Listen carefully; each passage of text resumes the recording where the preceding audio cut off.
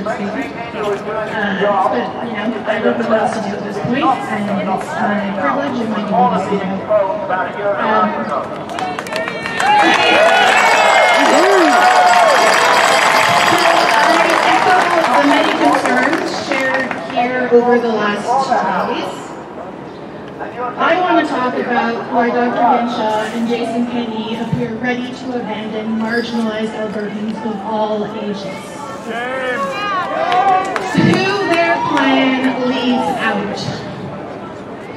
I've spent 11 years working with Calgarians living in poverty, and I'm very concerned about how these policy changes will unjustly impact those citizens who already carried the burden of this pandemic.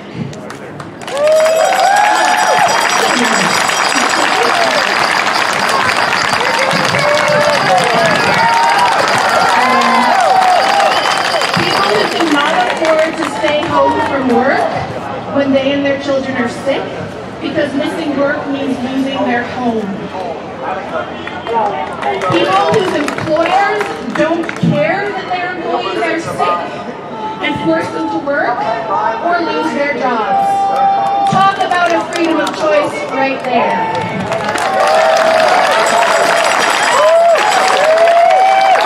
If you don't think those businesses exist, you need to open your eyes.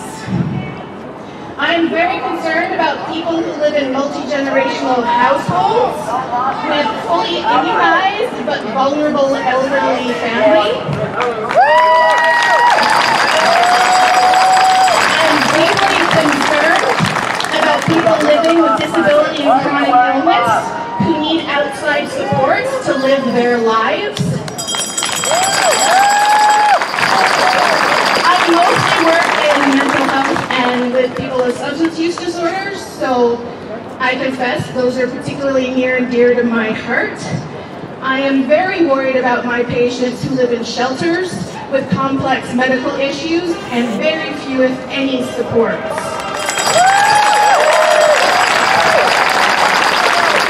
Why is our government okay with this classism, this racism, this sexism, and this ableism?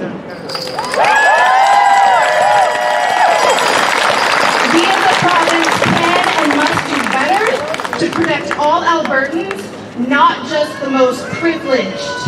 Write your MLA, call your MLA, post on social media, bring back a friend, bring back a family member, keep showing up.